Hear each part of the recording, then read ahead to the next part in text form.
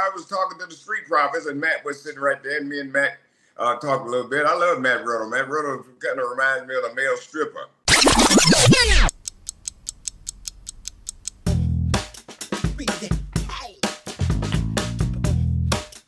Hello, everybody, and welcome to Sportskeeda's The Wrestling Time Machine. You can find us at WrestleBinge on YouTube and anywhere you find your favorite podcast.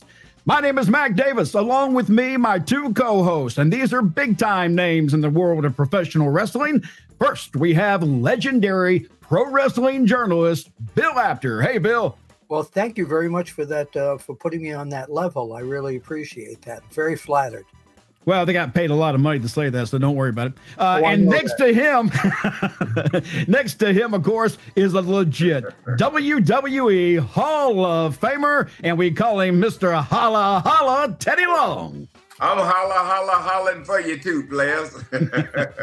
He's kind of like the draft king.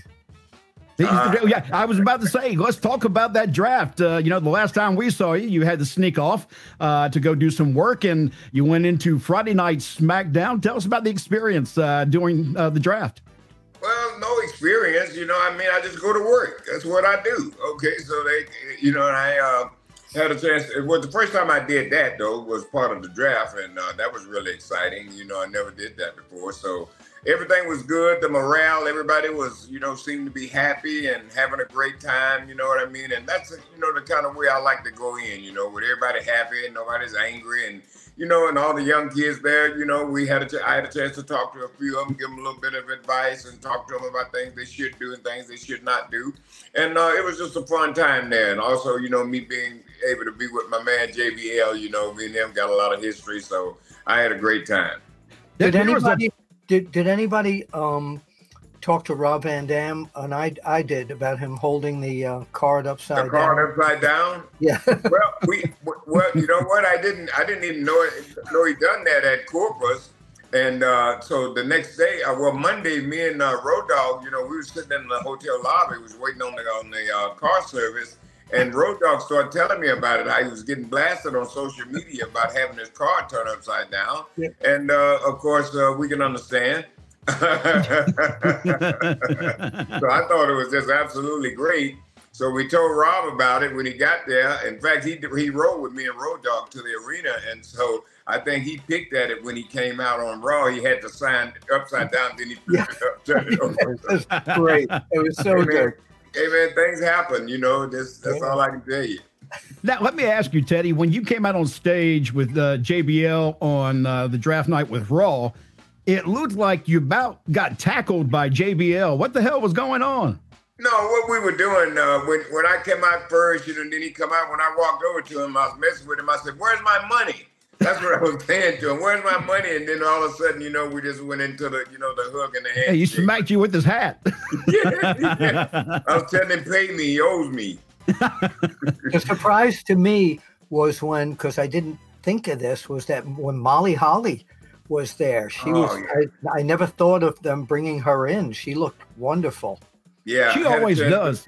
Yeah, I had a chance to talk to her too. What a sweetheart, man. Just one of the nicest women you could ever meet, man. So good to see Molly all the time. Molly was always, like you say, she always came across as the angel on the roster. The one that couldn't do any harm or couldn't do any bad to anybody, because she just had a sweet heart. You could tell that was legitimate who she was. Yeah, but I you know what? When you see people like that, boy, you better make sure you don't ever make them mad. Yep. She's a very classy lady. She really is. Yeah. All right, let's talk about round one on the first night. This was on SmackDown. And the SmackDown, where is it here? For SmackDown, the first pick was the undisputed WWE Universal Champion Roman Reigns, Solo Sikoa, and Paul Heyman, the Bloodline. But it didn't come with the Usos. What were your thoughts when that happened? I mean, were you expecting a split between that group? No, well, they don't tell. I mean, nobody even knows where they're going to be drafted to anyway. So it wasn't nothing for me to expect. I thought it was, kind of surprising. But, who knows what the plans are? Who knows, what's next? But I think whatever they did, the draft, whoever they took or changed over or moved to another brand, you know, I think they did it for a reason. Keep in mind that the wrestlers who are being drafted, and I know this for a fact, don't know about it until it's announced. That's right. So they have to change their entire life because, you know, tell my wife I'm going Monday night to Raw. Now all of a sudden I'm away on Friday night instead of Monday night. It's totally different. Yeah. Well, I'm glad you brought that up, Bill, because Teddy, that was a question I was going to have. When that happens, when you have a couple, married couple especially, and they're both in the business, and let's say they're both on Raw, but one gets drafted to SmackDown, one gets drafted to Raw. Does that work very often? Because it seems like a lot of times we see relationships end when that happens. Well, relationships ends if there's some problems. If there are no problems, then you don't have to worry about your relationship because the two of you understand what your job is and what you have to do. So that comes with the territory. So if you got a strong marriage or a strong relationship, then you're not going to have no problems at all because you already understand this is my job, this is our job, this is what we have to do. So right. if the draft or a change of pace causes you to have problems in your relationship, then you was having problems all along. Yeah, you're in the wrong business then. Yes. Does the WWE take into account that they're married and try to keep them together? What do you think this is, a dirt daycare? Yeah, okay. I had to ask. Some of them might want to be away from their...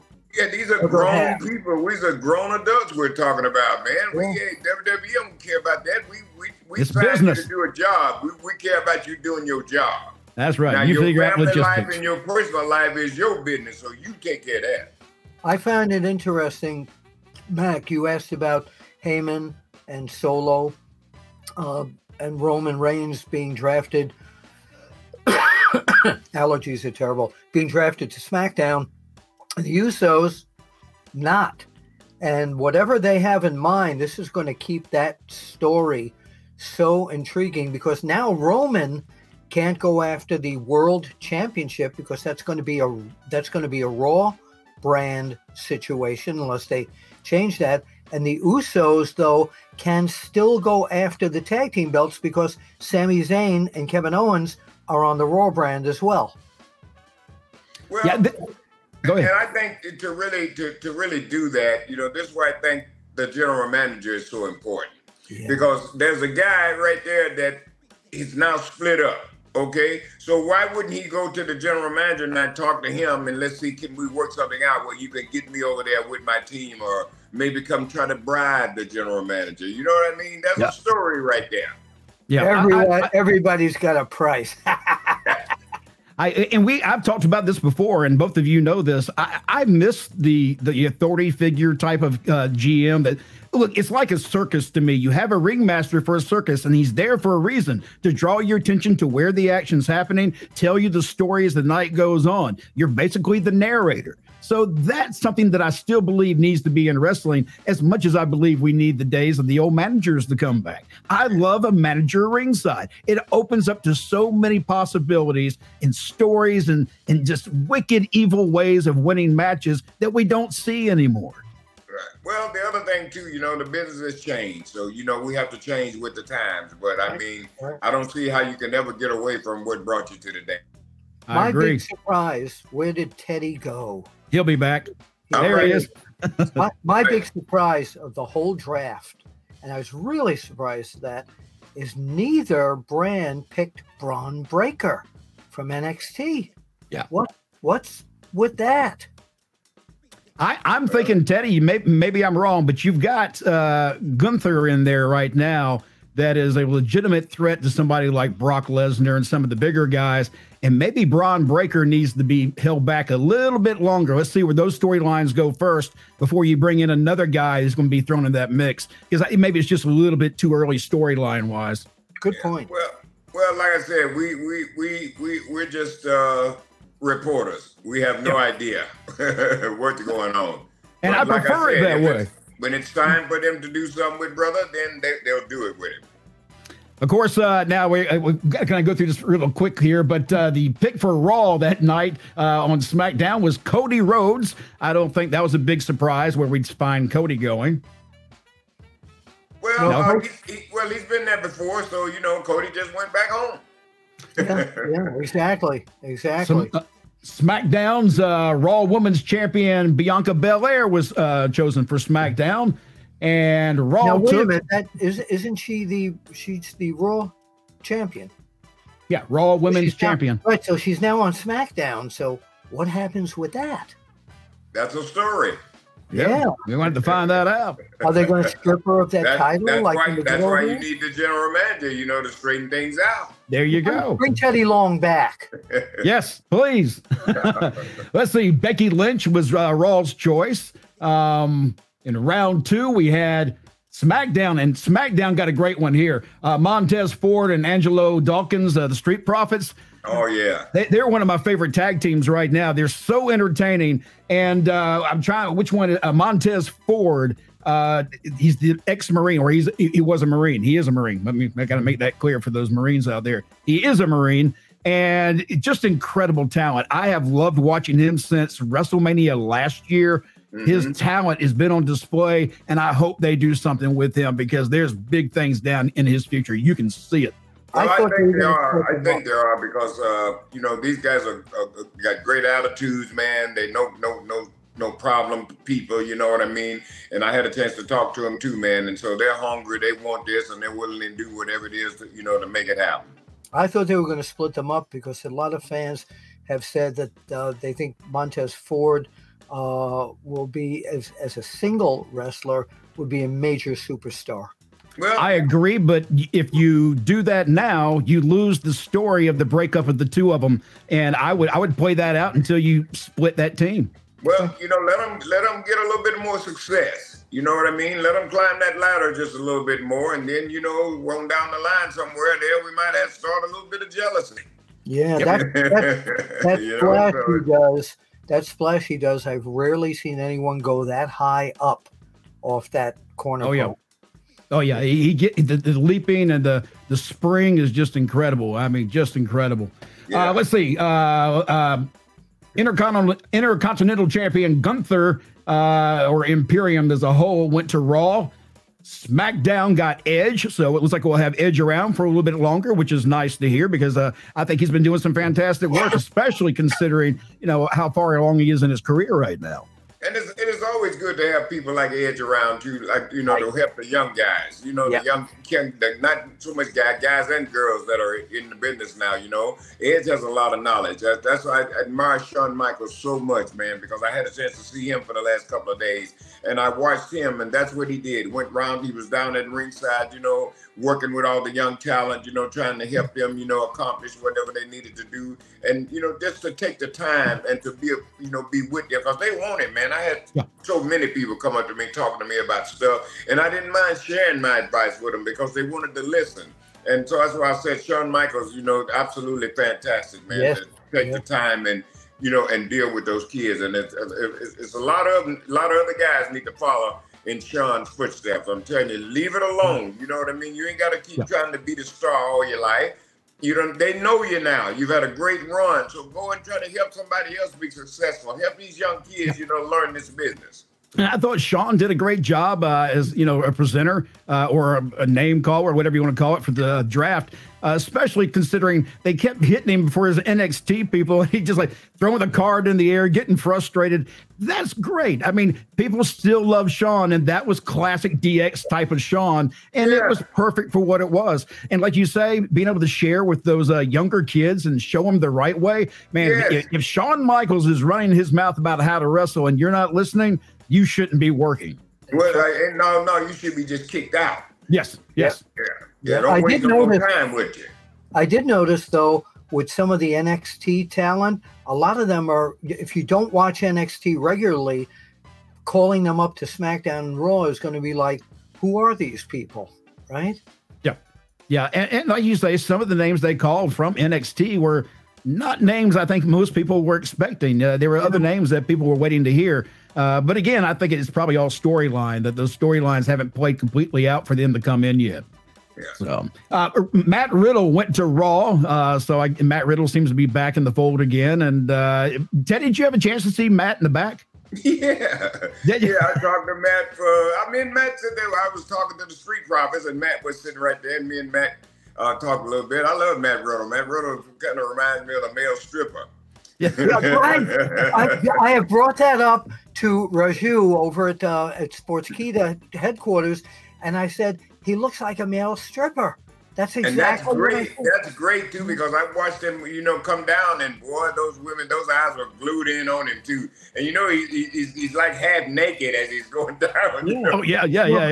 He reminds a lot of people. That's because he has a great body. He looks great, man, and he looks the part. He reminds a lot of people of Kevin Von Erich with the barefoot look. Yeah.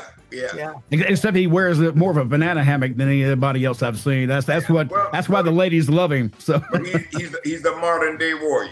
Yeah. And he is very entertaining as long as he can keep himself out of trouble. I think he'll do really well. He was doing great with Randy Orton, which I would love to see Randy come back, but I'm not sure that'll happen. Well, sometimes it takes a while with the young guys, man. They have to go through some things, and so hopefully. But I believe in Matt. I think he's going to be all right. Well, he lost the scooter, by the way, didn't he? I haven't seen the scooter recently. Yeah, he has lost the scooter. He wasn't. I don't think I saw any pigeons lately either, have I? No, maybe he got a ticket with the scooter, and he doesn't have a license anymore. So Teddy, how much of Matt Riddle is real personality that we see on TV? 100%.